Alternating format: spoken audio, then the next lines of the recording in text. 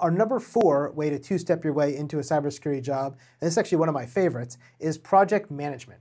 So there is projects galore that happen inside of IT and inside of cybersecurity. And most cybersecurity folks aren't project managers. But if you're a project manager, you can go lead a cybersecurity project, and now you're in that realm of cybersecurity. I see a lot of folks who have their project management certifications, whether it's PMP or Prince2 or Prince2 Agile or Scrum, and they're going to work on IT-related projects, use that to build up experience, and now they have a lot of experience in cybersecurity that they can use to get a cybersecurity role.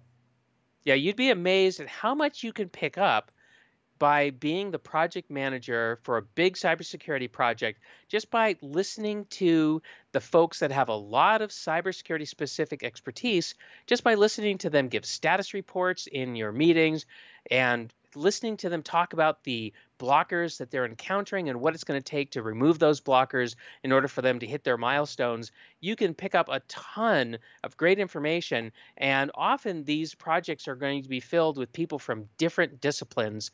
And so you can listen to a blue teamer who's doing systems administration work. You might listen to somebody who is doing some coding work or some configuration work or whatever, and it's going to be like almost a seminar for you to figure out what are the job opportunities. And then you can even meet these folks outside of the work environment and continue to ask them questions. Hey, you're already on a project together. You don't need a special reason to to reach out to them and get some one-on-one time to learn more about their work. So it's just a fantastic two-step, a first step and a two-step.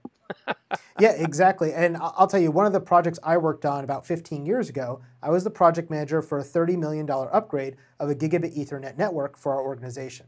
Now, that meant I had to deal with the physical security of it. I needed to deal with all the contractors and the budgeting on it. I needed to deal with all the IT folks to make sure that we were running the cables correctly, getting all of our switches upgraded, all of our routers upgraded, all of our servers upgraded, and making sure all those pieces and parts were working together in a secure manner. And because of that, I got a lot of experience over that 12 months in and around all the different disciplines that were related to this project. And so it really does work well to get your feet in and make all those connections really quickly.